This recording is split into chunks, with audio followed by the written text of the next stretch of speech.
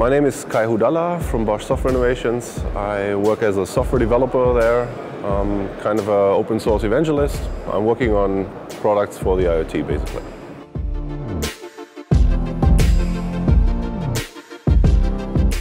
So the main challenges for developers in the IoT, I guess, is getting your devices connected somehow, getting the data from the devices to where you want to process them.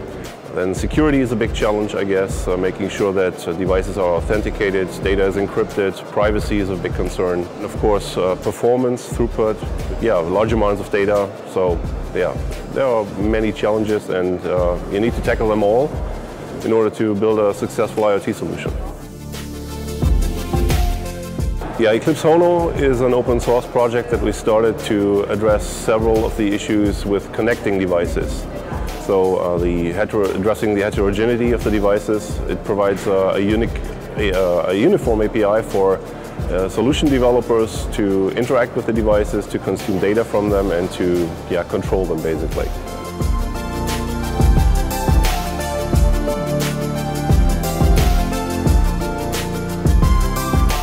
Eclipse Hono is an open source project, so everybody can simply go to the homepage at eclipse.org/hono, download the software, use the software, open issues, report bugs, but most importantly you can also actively participate in the development of the code.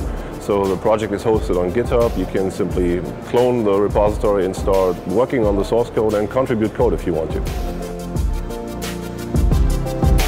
I'm Henri Bergius. I'm originally from Finland, and these days I'm working on visual programming tools at FlowHub here in Berlin. It's a pretty nifty project. I only needed to integrate one protocol to have all these different devices, from industrial power tools to those little XDK gadgets show up in our system. So that was definitely convenient. The big benefit is it's open source, it exists, it's documented, and it can run as a service. So those are all good things for integrators like us. And this means we only need to work with one project to be able to support the whole plethora of IoT gadgets out there.